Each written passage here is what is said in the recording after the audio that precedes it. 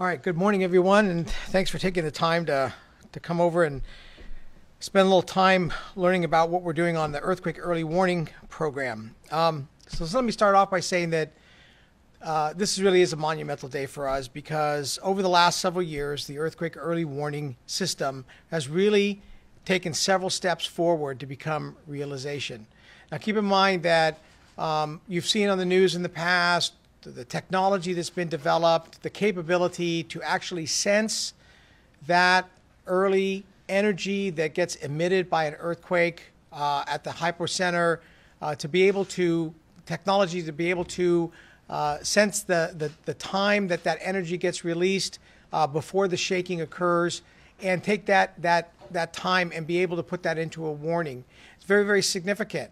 But the whole piece of building a resilient, reliable, and sustainable earthquake early warning system for California is more than just the technology. It's more than just the ability to sense the wave. It's the requirement of taking that information and moving it through our telecommunications pipelines with such speed and accuracy that we get that information out to all of our 18 critical infrastructure sectors, to all of the public of California, to the visitors of California, in a timely enough way that they can take action.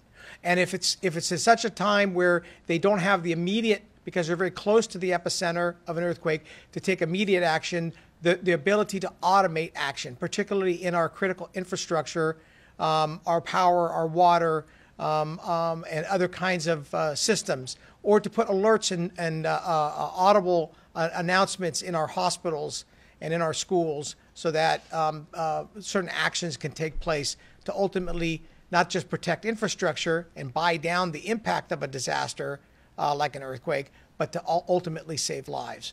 And so we're very, very excited today because the governor signed Senate Bill 438, which was authored by Senator Jerry Hill, who's with us today, and you'll hear from him in a minute, a great partner. And he's carrying on from work that now Secretary of State Alex Padilla, previously the state senator Alex Padilla, introduced Senate bill that allowed us to begin that process of starting the Earthquake Early Warning Program. And then today, the governor signed that bill into law that basically establishes the governance structure that will organize and facilitate in a comprehensive and coordinated way the rollout of the Earthquake Early Warning System. And remember that California, very long state, the topography, the complexity, the population really requires us to be able to move that signal throughout the state in the speed and timely way.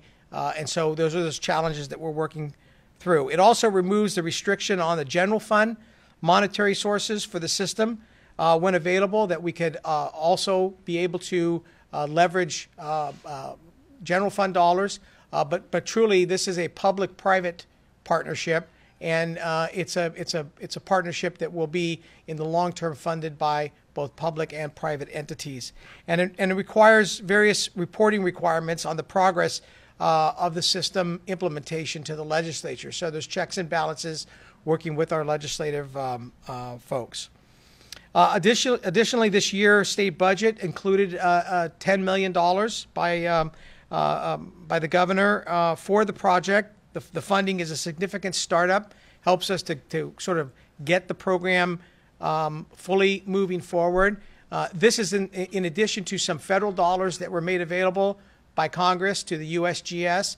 And the idea is to work together to enhance the sensor arrays, the sensors that are needed to be put in the ground, so that we've got enough sensors placed in the right locations, so that we're getting the most reliable information on the earthquakes that occur. And you'll see here there's a lot of charts and graphs that will describe what those sensors look like, and you'll hear a little bit more about that today from our folks from the universities and from the USGS. The governance structure itself is really established as a key item and really what we see as a major success in being able to make sure that we are all on the same page moving forward. I think the public and our industry and business absolutely see a value in having earthquake early warning. We recently partnered with the California Seismic Safety Commission to do a study on looking at the benefits and how the benefits of the system can impact each of the various sectors. And the information we got back was very, very positive. So we know that there's an interest, but we also know that the public and industry wants it to be done in a very coordinated and a very systematic way. And so the governance structure today that the governor signed in place, Senator Hill's bill, helps to establish that process. In addition, this morning, myself and the governor had an opportunity to meet with representatives of the major utilities in California. Utilities are a great partner with us in this process. When you think about the ability to automate the interruption or shutdown of power, water, fuel, in the case of gas, you get less gas fires. In the case of power, the ability to get the power up and operational again much faster, much more rapidly. These are all benefits. So the utilities are a great partner with us throughout California, and will be working very closely with us in the governance structure. We're also working very closely, of course, with our university system partners throughout California, Berkeley and Caltech, USGS, the California Geologic Survey, Stanford, and others that UC San Diego that are partners with us as we move forward, and our federal partners at FEMA and again the USGS that are working on this system. So it's really an all hands on deck, one team, one fight effort to move forward with this new system. Now, in reality, it's not a turnkey. We're not going to turn the key tomorrow and you're going to get early warnings. This is a process now by which we are officially rolling out the implementation plan that we have created collectively that will include milestones in being able to build out the sensor array, maximize the pilot projects that have been going on in Southern and Northern California, and working with some of the key infrastructure sectors that I've already mentioned, but also like the transportation industry. Today you'll hear from our partners at BART, High Speed Rail Authority, and others, ports, maritime. All of these will be areas where we will maximize the work that we've already been doing with them as we move forward. And so those initiatives will go into higher gear, I guess you could say. And in reality, you'll see the ability to get these warnings hopefully within the next year to 2 years in reality. And so it'll probably be based upon regional rollout. And again, it's gonna leverage and maximize the existing pilot projects. But a big piece of this comes with a public education and training piece, because once you get the notice, what does it mean? What do you do with that notice? And so it's important that the public understands how important this is. But once you get that early warning, these are not warnings you're going to get all the time. We don't, it's not going to be for every magnitude 2 earthquake. These are going to be for earthquakes of significance that are going to result in enough shaking, and you're going to be getting those warnings that come out. What do you do when you get those warnings? So part of this ties in with that education piece. And collectively, all the organizations you see up here and all our partners will be working on that public education piece together. So I want to thank all the partners. I want to thank, of course, Senator Hill and the governor for moving this forward. This is an important milestone step forward, and very excited about it. And this is really something that, we are getting to the place where California will have this system. In the next 5 to 10 years, technology continues to improve. This will only get better.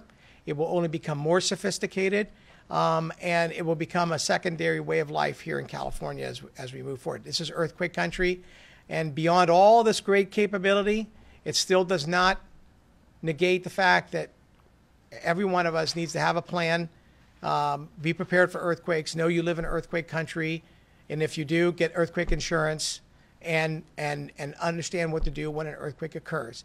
This is just another tool that will be very helpful for you. So with that, Let me introduce the next set of speakers. Following myself will be Senator Jerry Hill, again, a good partner and great to work with him on this. And he will talk a little bit about the actual bill that was signed today. Senator Hill. Thank you, Director. Thank you. Good morning, and thank you very much. What an honor it is to be here today. This is one of those milestone days, because as someone who was born and raised in San Francisco and live in the peninsula now, I've lived through my share of major earthquakes over that time, and a lot of shaking has gone on in that area as well as in the rest of California. The good thing about today is we're, unlike Japan, unlike Mexico City, we don't have to lose 9,000 or 5,000 people and then implement an early warning system. We're doing that before, and hopefully we can get that operational in the next year or two before that big one hits. So it's wonderful to see a partnership, and that's exactly what this is today. I mean, it is a true partnership to get this much needed system up and running. It's a partnership that takes legislative support, scientific expertise, emergency preparedness, leadership, and Director Ghilarducci has been an outstanding leader in this. Someone who has the perspective, the foresight, the leadership abilities to bring this together. So thank you very much, Director. It's been a pleasure working with you. We achieved two major goals, legislative accomplishments this year. We've secured $10 million from for the early warning system in the 2016-2017 budget. We've made it possible to establish the Earthquake Early Warning Advisory Board to support the development of the statewide earthquake warning system. The board will be made up of the governor's cabinet secretaries, private industry partners, and local governments, and will oversee the sustainable implementation of California's earthquake early warning system. The board will help coordinate all stakeholders and will help oversee system operations, research and development, finance and investment, and public training and education. The early warning system is incredibly important, as we'll soon see, because it's not a matter of if, as we know, it's just a matter of when that next big quake will occur. The part that I think is important, as we all know, in the Northridge quake in Southern California, with a magnitude of 6.7. The 1989 Loma Prieta quake that struck the Bay Area with 6.9, and 63 people lost their lives in the Loma Prieta quake. 3,757 people were injured. Thousands were displaced from their homes, and the region suffered an estimated $6 billion in property damage. And it's critical that with the 27th anniversary of the Loma Prieta shake, this warning system would have saved lives then for sure. And as Director Ghilarducci said, it mentioned it will detect that shaking if it occurs and send that urgent alerts before the shaking happens, before it spreads and gets to the point where you're at. Think of the possibilities. I always think of that ophthalmologist, if I'm getting eye surgery, that ophthalmologist that has that laser in my eye, that he'll be able to take that out before that shaking starts. Or that fire station where the doors can come up before the shaking hits, so we make sure they come up so the trucks and engines can get out. There's little things, the BART trains that can stop, the Caltrain that can stop, the manufacturing equipment that can stop. All of these things are phenomenal. And if just for someone to be able to duck and cover, because as we know, half of the injuries, half of the cost and the lives are because people are in the wrong place when that shaking begins. So this is critically important, and just a few seconds can prevent devastating and life-threatening injuries. So I'm honored to be here today, honored with our partners from the universities, from public transportation, the private sector, our utilities, who are playing a major role, have been, and will continue to be, and others who are working together to implement this. And again, much thanks to Director Ghilarducci and the staff of Cal OES for spearheading this project and for working every day with public safety agencies throughout California to keep us safe. And also a thank you to my colleagues in the legislature who felt that this was an important consideration. Assembly member, it's amazing. It's really important that we were able to bring this together. And Assembly Member Gray, who's here today, was a strong partner in this in the Assembly as we were able to move it forward. A sincere thanks also to everyone who's been involved in the process, more importantly, and especially the private sector, who have now had the opportunity with state contribution in our state. It shows that we're serious. I think the $10 million shows that we're serious. We have a commitment, we're making a commitment, and now we want everyone to come together to put the final pieces together. So thank you very much for the opportunity. Thank you to the governor, who saw the wisdom today to sign the legislation and felt that this is an important next step for the safety of all Californians. Thank you very much. Thank you again, Mark. Appreciate it. Okay, great. And so, put on our Senate side, now I'd like to introduce Assembly Member Adam Gray, and he'll kind of give a few words on the Assembly side. Good morning.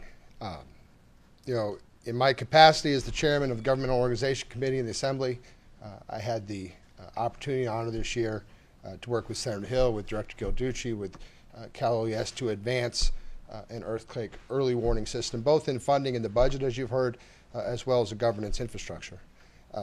California's major earthquakes left an early impression on my life as a 12-year-old attending my first World Series game in San Francisco. And I saw firsthand at that time the fear and certainly the chaos that can occur from the damages of such severe earthquakes. And so the extent to which California can lead in this area, we have the most innovative, cutting-edge public and private sector here in California. We have some of the best universities in the world. As the senator said, California wanted to make a statement this year, both by putting our money where our mouth is with a major investment in this, and as well as setting the stage for working with our public and private partners to make this a reality here in California. I want to thank Director Gil Ducey, Senator Hill, certainly the governor, and I look forward to working in my capacity and lending my hand to making this a success going forward. Thank you so much.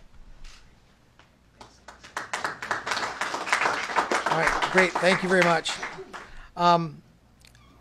Next from Caltech. Do we have a representative from Caltech? No. Okay.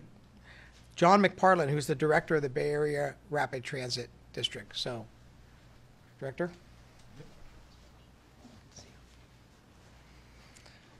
Ladies and gentlemen, I thought that I would be following the scientist because I'm kind of sandwiched between, with Bart, between the science and the emergency operations.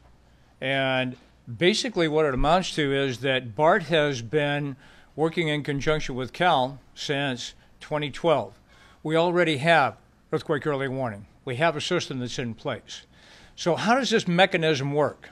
Well, first of all, we had to do our homework by virtue of the fact of investing almost $1 billion in making sure that our system will be viable after the earthquake strikes. But the big problem that we end up having is the potential injuries or deaths that would occur if we ended up having derailments. And at the peak of the commute, we have 64 trains running. A lot of them are 10-car trains, 1,500 people within a 10-car train. Imagine a derailment that would occur that potentially would injure or kill many of those individuals. And the biggest factors for being able to predict earthquake derailments, and there are many of them, but the two biggest dogs in that fight are going to be the speed of the train, number one, and the magnitude. I can't do anything about the magnitude, but I have complete control if I have early warning. Because many of those, as a matter of fact, about 40 of those 64 trains are going to be traveling about 70 miles an hour. If I have 20 seconds of warning, I can reduce that down to 10 miles an hour. That is huge from the standpoint of having a viable system, not only for preventing the injuries and potential deaths, but that billions of dollars that we ended up spending for the retrofit are of no use if I have derailed trains. When we have a partial or a complete collapse of the entire infrastructure and we need to be able to get resources in and we need to be able to evacuate people out, when that infrastructure has been compromised and BART is still viable, I can carry 1,000 to 1,500 people per train out. We do it every day. That's the advantage of the early earthquake warning that we end up having implemented right now. And I just happen to be sandwiched between the science that ended up providing me with the tool and the emergency services that ends up connecting with that to provide those resources in and the leadership and the organizational structure so that we can end up getting that job done. And I'm just, like I said, I am fortunate to be in the right place at the right time to help facilitate that process. Thank you.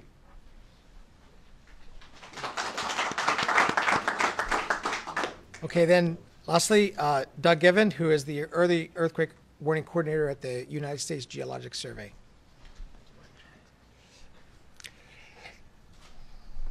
I'm the first earthquake early warning coordinator that the USGS has appointed, and hopefully not the last, because this capability is going to have to work forever to protect the citizens of California. It's the goal of the USGS, particularly our earthquake program, to reduce the impacts of earthquakes to all citizens of the United States. And most of the risk in the United States is centered in California. So California is first, and thankfully they're leading the way in making earthquake early warning a reality. It's the goal of the USGS to do it not only in California, but also in Oregon and Washington. And this is a very important opportunity to show other states how a state can partner with federal agencies and universities to make this a reality. The system is built on top of the seismic networks that are already operating in California, the California Integrated Seismic Network. And we've demonstrated in that collaboration the importance and the utility of those partnerships in operating seismic alert systems for the long haul. And so that is going to be how the Shake Alert Earthquake Early Warning System persists through the decades to come, presuming, of course, that we get the funding to continue to do that. So I can't emphasize enough the need for the collaborations and the partnerships, not only between universities, the state, and the federal agencies involved, but also the private sector. It's clear that implementation of early warning, effective use of early warning, effective education for early warning is all dependent on those who will ultimately use it and benefit from it. I was at a meeting just yesterday at Berkeley with users who were telling us what they need and how they can use it. I was on a phone call this morning with a mass notification company who wants to be one of the early pilot adopters to use this information to improve their products to their clients and protect their clients as is part of their business. So this is an extremely important milestone, a real thing I'm going to remember in my career as the early warning coordinator. And I'm sure that collectively we will all continue to work to protect the lives and property of the citizens of California and to improve the resilience of our society. Thank you.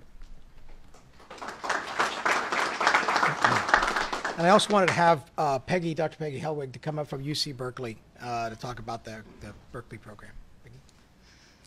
Thank you very much. I'm here as operations manager of the Berkeley Seismological Laboratory, and I'm one of a team who's been working since 2006 with our colleagues at Caltech and the U.S. Geological Survey to reach this day.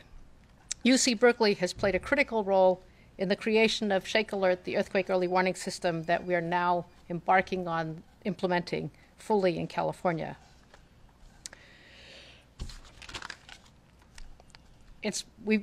The work that we've been doing together with Cal OES and with our partners has brought us to the threshold today of a statewide system. Our journey so far has been supported by funding from the state, from the federal government, and from private partners, especially the Moore Foundation, which gave us a big kick in the middle of the effort. We have a strong tradition at UC Berkeley of world-class work in seismology. We operated the first network in the Western Hemisphere in the mid-1800s and contributed to the report of the 1906 earthquake. We had the leadership of the report for the 1906 earthquake. We want to continue our leadership with this earthquake early warning system that we will help put together for the state. Thank you.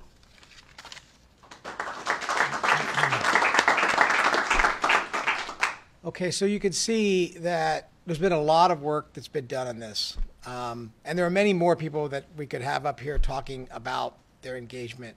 This has been truly an all hands on deck effort. And all of the work you heard, going back to the 1906 earthquake, this is phenomenal. But the technology, the capability, the innovation that exists here in California with our university systems, with our partners, the federal government, is unlike any other place. And you know, we do learn from what happens in places like Japan and Mexico and other places that have earthquakes, and we share information. But I'm just so really deeply appreciative of all the work that everyone's done, and I'm very appreciative of the fact that we all working together to get this in place for the good of the state of California. The real work now begins. You know, we've got all the governance, we've got funding identified, we've got all the players in line, we've got pilot projects, we've got work that's been done individually and collectively. Now the heavy work begins to pull this all together and get it rolled out so that we can say here in the coming year or so that we're fully operational, and you all can be receiving earthquake early warnings. So with that, do I turn it back to you or answer any questions?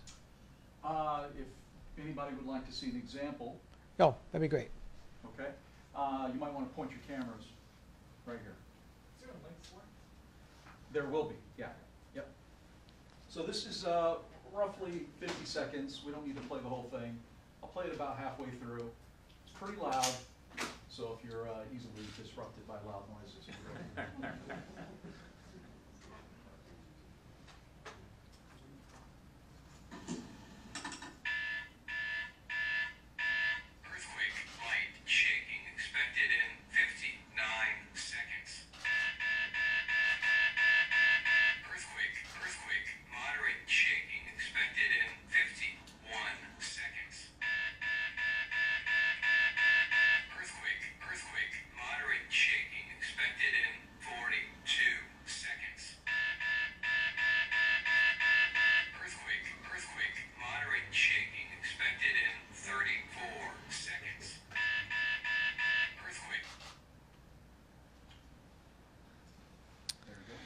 So you can see if just having that out and you know he's driving down the road and all of a sudden that goes off on your cell phone, you don't know what that means. It can be a little disconcerting. So there's a lot that not just getting that signal out, but what does it mean when that signal goes out, and how does that signal get tied into our critical infrastructure sectors, power, water, fuel, our transportation networks, etc., to be able to automatically either do shutoffs, slowdowns, put systems into safe modes so that they protect the system, first of all, but and also how do employees, our greatest resource, our workforce, get that information, and what do they do to protect themselves?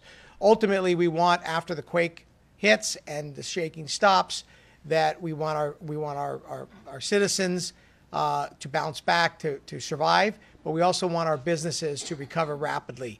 And by implementing this, we honestly believe that it will help in that overall endeavor, getting our systems back in place and operational much faster if we don't have it. So with that, I'd be happy to open up the floor for any questions and for any other group that's here. So how much advance notification will people actually get once this system is operational? I guess if I interpret the question is when are they going to know? I mean, when the system is ready to go? 15 seconds, 20 seconds, a minute and a half? How much time? Gotcha. So it depends on where they are. Let's have Doug. You want to talk about that? Come over here to the podium. So the goal of the system is to detect an earthquake as rapidly as possible and to discriminate between a small earthquake and a large earthquake to know whether an alert is warranted or not. The system can do that now in about 4 seconds or so. It depends on station density, which is one of the things that we're working on now, is to build out a sufficient number of stations to make sure stations are close to any earthquake that should happen to occur. That's critical to making the system fast. But directly to your question, the answer is it depends on where you are. The system will behave as rapidly as it can. The alerts will go out over various media, so there'll be some delay in delivery of the message to you. All that will consume part of the alert time, but your distance away is going to determine how much time before the strong shaking reaches you.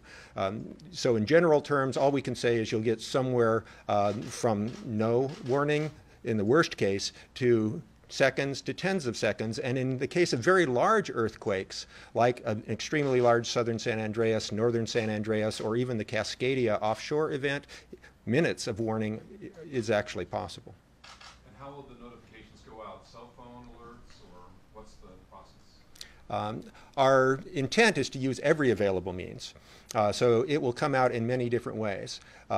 Most folks assume it will come to your cell phone, and there are systems like the Amber Alert system on cell phones, but unfortunately the way that was designed, it's too slow for earthquake early warning. It consumes too much of that warning time. And so we're actively working with both FEMA through their IPAWS WIA system, which delivers those alerts, the Amber Alerts. And we're also working directly with the cell carriers to speed that up. In fact, just 2 days ago, there was a report released by the FCC about what it will take to speed up that public alerting system to under 3-second delivery. What other means might there be, though, besides cell phones? How do you get the word out? I don't want to hog the thing, but I'll... Other things are, of course, the internet. That will be very fast. It's great for mass notification, but as you can all imagine, it might not be that reliable during heavy shaking, particularly in the aftershocks after heavy shaking has potentially impacted the system. There are technologies available besides that, like broadcast radio. So we're actually working with a partner to do that technological piece where the data is actually carried over the digital portion of the radio frequency spectrum. It's also possible to do it over satellite. You get radio over satellite, so you can also get warnings over satellite. But it's going to take some technology work with these partners to accomplish all of these things because these systems were primarily set up with a more leisurely pace. And so it all has to get sped up for earthquake early warning. Let me just add one thing. So just a couple of things. California OES manages the statewide telecommunications and public safety backbone. That includes land mobile radio capabilities. It includes microwave. It includes satellite. We've got all these systems in place that we use currently for public safety communications. We are also working very closely with the federal government on a broadbanding initiative to have a spectrum 100% dedicated to public safety communications. We've been talking with our partners at the UC and others on the fiber that they have in place. So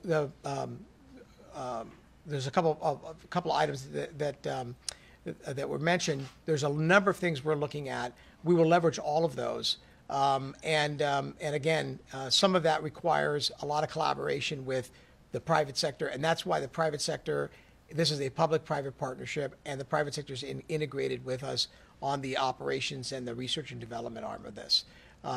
So we're looking at everything. There should be no impediment outside of the ability to use the existing systems to move the signal, and where we can't move the signal to the timeframes that are meeting our need, we need to work, and we are working on improving that to make sure it gets out.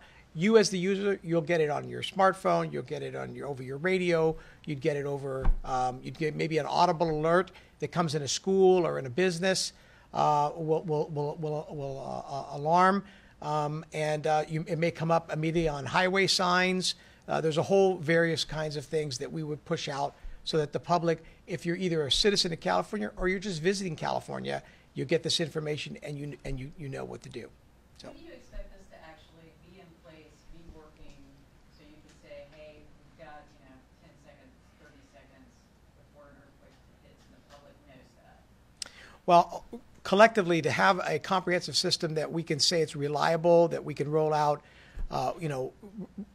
from this point today, moving on, it's probably going to be about a year or so before we're at that point. We have pilot projects that are currently in place that we're building upon. John talked about that from BART. He's got the pilot program. They've been working that. There are pilot programs in Los Angeles and Long Beach. There's some in San Francisco. we'll build on those pilot projects. We have one down in the Coachella Valley to accelerate the process. And then will probably be a regional rollout based upon those kind of things. But the deciding factor, of course, is going to be, not necessarily do we have the technology to sense the earthquake? Yes, we do. The challenge is making sure that we can move the signal in a way that's reliable. And then and that's really the kind of where we're at this point. And then training the public on what do they do when they get the message. Will these alerts be localized or statewide? So, for instance, if an earthquake hit in Southern California, would people in Northern California also be alerted? We're working through that protocol, but in essence, it probably would be targeted. But when you talk about the size of earthquakes, a big earthquake may affect a large portion of the state. So I think it's going to be scalable based upon where the earthquake is and the magnitude of that earthquake, about who gets notified. It's one of the things that we're working with the federal government on. They've got emergency notification systems that they're still refining that, you want to get it targeted, but, you're focusing on LA and somebody in San Diego gets a warning. So, so we're working through that process. Are you starting with like the biggest fault lines first? And which There's so many fault lines in California. You want to hit that one? Yeah. Go ahead. So yeah, we focused our build-out efforts for seismic stations on the San Andreas. In fact, I was running the seismic network in Southern California at the time in 2008, and our goal was to basically pepper them along the fault zone. So we've got a priority list of problematic faults and population centers that are our first priority, and that's what gives us confidence that we'll be able to do some limited regional rollouts in the short term, because those areas are very far along, and other less populated, less hazardous areas of the state are lower priority, and they'll eventually get filled in. You mentioned that you guys are a year away from rolling this system out. Where are you guys? Where are we now? I heard something about 4 seconds. Can you give us a sense of where we are at this point? Or is there anything in place about this? Where we at with the timing issue? Well, I think Let me give that a shot. Go ahead. I have my answer, but Oh, no, well, please. No, go ahead. Go ahead. The system called Shake Alert has been delivering live alerts to beta users in California since February of 2012. So in fact, I had to mute my phone for this press conference for fear that it would go off because of the swarm that's going on in Southern California right now. So the system is operational in a very beta prototype sense today, but it is not sufficiently well tested, it is not robust enough, and it doesn't have enough stations yet for full public rollout. So this is not a notional thing. This is something we've been working on for over 10 years, and we've now reached that point where it is sufficient, that is, the system is stable and capable enough to start to support what we're calling pilot projects. And those are real live applications like BART, which was way ahead of the curve, where the upside of an effective alert is very high and the downside of a mistake is very low. So if you slow and stop a train, no big deal, start it up again, move along, go on with life. But obviously there are lots of pilot possibilities in that arena, and that's the stage we're at now. Okay. That's what I was going to say. Do you have all of the money in place at this point to roll it out, or do you still need to look for more sources? We think we have enough money to roll it out now, and we're continuing to work with other investment partners to ensure we have the sustainability over the long run. But with regards to the initial investment of funds, How much time is it to get to beta users like yourself? Yeah, the Napa earthquake about 2 years ago was, I think, the first 6 that the system caught. And what was the time? Do you remember? I think. I was 24, it was 3:24 in the morning. No, but the alert time was 5. Oh, I'll let the Berkeley folks go. Hi, so I'm Dr. Jennifer Strauss. I work at the Berkeley Seismological Laboratory, and I manage the users for Northern California. So we had a few beta testers running the system at the time of the Napa earthquake. BART was notably one of them, but their systems spun up. They got about 9 seconds of warning in the Oakland Center. And of course, it was 3:24 in the morning, so no trains ultimately stopped because they were all stopped anyways. We had a beta test running at City of San Francisco. They got about 12 seconds warning for the earthquake, and I think a little bit more than that for Google down in the peninsula. So it's very different timings depending on where you are in the Bay Area, because the amount of time you have for the earthquake depends on how far you are from the epicenter, and it is not dependent on the magnitude of the earthquake. And so when people talk about how much time do we have, you know, you're saying 10 seconds now, maybe a minute, depending on area. That's something that we can increase by a little bit to get this, you know, infrastructure build out. But using the science and technology that we're doing today, that doesn't necessarily mean, oh, 5 years from now, that's going to go down to like 2 seconds. It's just the way earthquakes move and build over time. To what extent are you using technology that already exists versus do you have to actually develop new R&D? Well, I would just say we're using as much technology that exists currently to be able to move the signals as we've been moving them. But when we talk about pumping up the volume and the amount of area that needs to be covered, you know, we need to make sure we've got the reliability in that process to get there. So what we're currently using our current communication systems. We have our partners in the telecommunications, the telecoms that are working with us. We're using existing federal alert systems here at the Warning Center and at USGS, and you know, the universities are sending out messages. So those are all existing processes, but we do know that there are challenges with those systems, and we really the one of the big focus is being able to once we build out the sensor array, so we get an adequate sensor capability, is that we've got enough pipeline for moving that signal in the time frame we're doing it. So we always want to speed up the signal. The more time we get in moving the signal, the more warning time that you can get. And as said earlier, closer to the epicenter, least amount of warning you get. Further from the epicenter, the greater amount of warning you get. So we want to make that time frame as rapid as possible. One more question, please. Go ahead. I don't want to be the last. No. No, it's okay. So, how far along toward full build out of the sensory network are you? Are we 10% there? Are we 90% there? Where are we at, you guys? If we had to put a number on it, it's something like 45%. We're almost halfway. Yeah. We've been doing a lot of work. That's an oversimplification of what's ahead. Yeah. How long will that take to get to 100? Good question. That's what Callaway-S keeps asking. Yeah. us. Yeah, How quickly we're can we pushing do them. it? But that's why we're saying, you know, really a lot of this is managing the expectation of the public and of all of you about where we are. So, I mean, reasonably, I think that we're going to have to require the rest of this year to build out the sensor array, you know, to a point where we're comfortable enough that we can move that signal out. But, you know, in reality, that's probably a couple of year project to be able to get us where we need to get across the land. So 45%'s done. You still got another 50% or 55%. You're saying that in a year, this is going to be coming out to my cell phone. Is that realistic at this point? Well, I think in some limited way that is. I mean, when you look at the way the sensor array has been laid out currently, they're really focusing on metropolitan areas and other kinds of areas. So, you know, again, I started off saying 1 to 2 years. We're going to shoot for 1 year, and you know, but really it's in that 1 or 2 year period. Putting a sensor in the ground isn't easy as just walking out and saying, I want to put it right there. There's a lot of science behind it. There's permitting requirements. There's a lot of involvement of different players that are involved. So all that needs to be adjudicated.